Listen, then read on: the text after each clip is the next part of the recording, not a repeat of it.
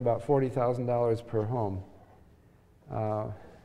Still, there were problems in New Orleans. When New Orleans came, there were two kinds of risk. One was wind damage, and the other one was flood damage.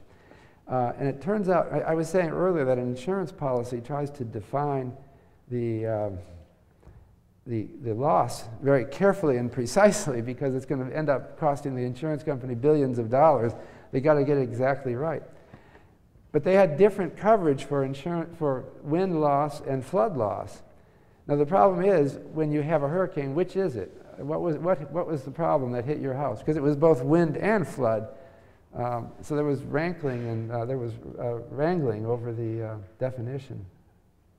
Another problem, I'm almost done here. Just wanted to talk about another kind of risk that worries us a great deal, that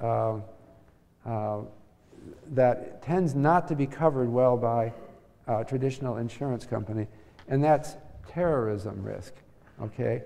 Most insurance policies traditionally have excluded acts of war or terrorism from coverage, and they feel that they have to exclude it because those are correlated risks, right? If there's a war, it's going to cause the probability, they're not independent probabilities of damage, and so insurance companies have excluded it. But it turns out that these are some of the risks that we worry most about. And so what we had in the United States was TRIA, which was the